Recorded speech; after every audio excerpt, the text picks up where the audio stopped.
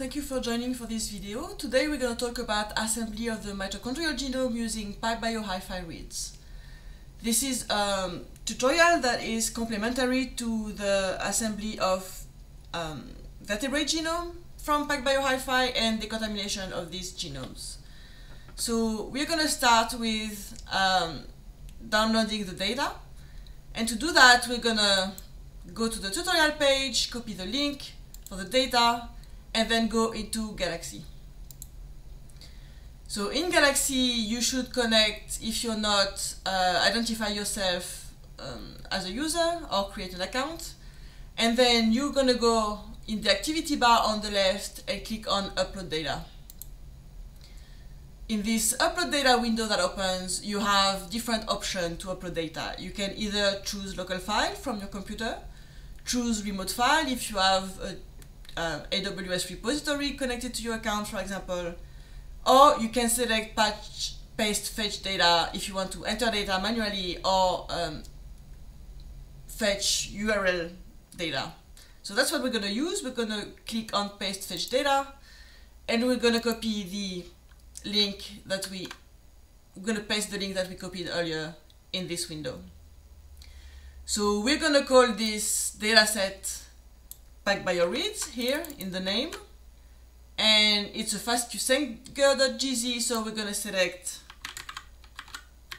fastqsanger.gz here. Then you can click on start, and you can close this window, and you see that a new dataset has been created in your history. These are the data that are being uploaded. So while it's uploading, we're going to rename our history and calling it, for example, assembly of mitochondrial genome. And then we're going to click on save, and you see that your history has been renamed, and it makes it easier for you to organize your data. So while it's downloading, we can download the mitogenome for related species. This mitogenome is going to be used as a reference to align the read against and to identify which reads belong to mitochondria and use them to assemble the mitochondrial genome of our species.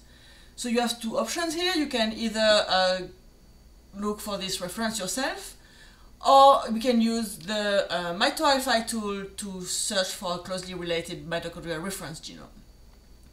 So we're going to go back to Galaxy. In the activity bar, look for tools and look for PacBio HiFi. So we want to find a closely related mitochondrial reference genome, and so we're going to use the species name. So in our case, we're working with the zebrafinch. The zebrafinch Latin name is Ctenopegia guttata. So we're going to copy that and paste it in the species name. We're going to enter our email. Please use your own email. This is used to query the NCBI database. They request this information for the query. So I'm going to enter my email.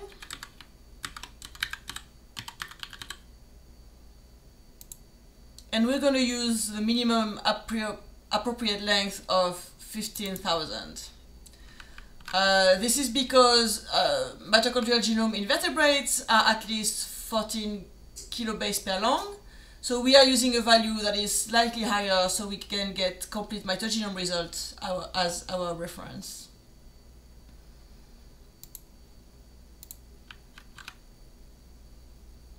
And once we populated all of these parameters, we're going to click on Run Tool. So this tool is going to provide two information. One is the FASTA file of the reference genome, and one is the gene bank file for the reference genome. Now that we have the reference genome for the closely related species, we are going to run the PacBio HiFi on our PacBio reads in order to assemble the mitochondrial genome. So the first step is to put the PacBio reads, this is a file, into a collection. This is because the tool can take any number of PacBio reads, and in that case, if you have more than one FASTQ file, you're going to put all of them in a collection as well. So to create a collection, we're going to click on the checkbox on the top of the history to make it available for all the datasets.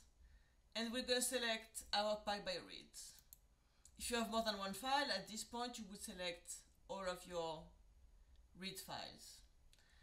Then we're going to click on the 1 out of 3 selected menu, and we're going to click on Build Dataset List. So we're going to create a new collection. We're going to call it PacBio Reads. You can decide to keep or hide the original elements. Here we're going to hide them.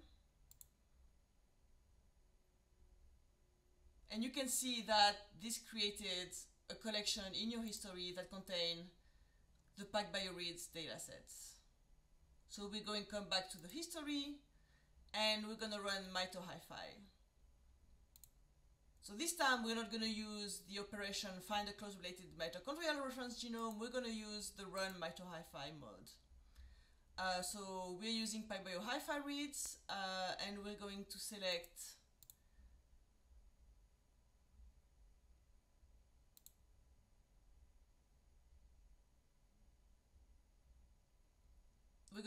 PacBio reads, but here you can see that apparently it asks for a FASTQ file, and our file is a FASTQ Sanger, so apparently it doesn't recognize it. So what we're going to do is we're going to change the type of our collection in order to run it. Okay, in order to do that, we're going to click on the little pencil next to the collection in the history, and we're going to go into data type. So we can do that because FASTQ Sanger is a type of FASTQ file, and some tools require one or the other. FASTQ Sanger is what most of the FASTQ file nowadays are. So we can switch from one to the other without any problem. So we're going to type fastq.gz and we're going to click save. Now we look at our collection, we can see that the format now is fastq.gz. So we're going to try again and go into mito HiFi, run mito HiFi, and select dataset collection, and select PacBio reads.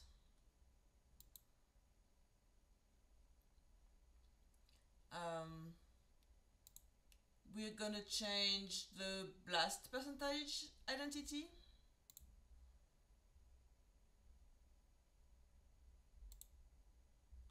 In the advanced option panel.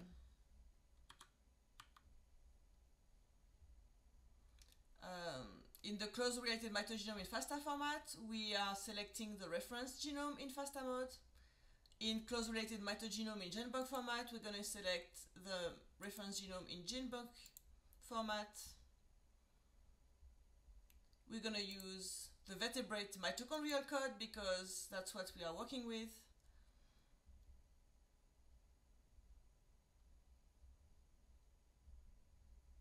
And we're going to select all the outputs for mito HiFi. And once you change all these parameters, you're going to click on Run Tool.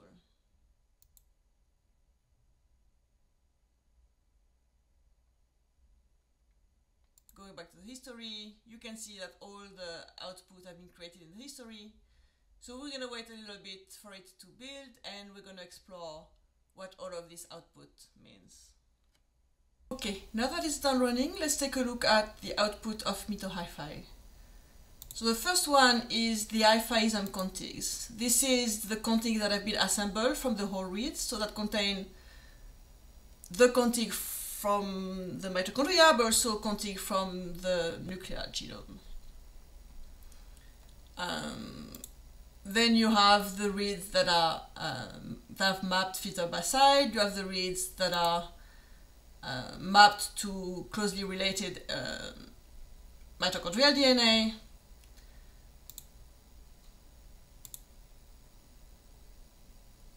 You have the alignments. You have whether the contigs have been circularized or not. So in that case, it only talks about contig number 3 because when you will look at the BLAST result here, you see that number 3 is the one that matches the mitochondrial reference. So this is the one that's kept as the mitochondrial genome. So in the contiguous circularization, it tells you whether it's been circularized or not and what are the position. Here you have the contig ID that matches the mitogenome. You have the results only for the matching mitogenome. You have stats about the contigs, the length, the number of genes, whether it was circularized or not.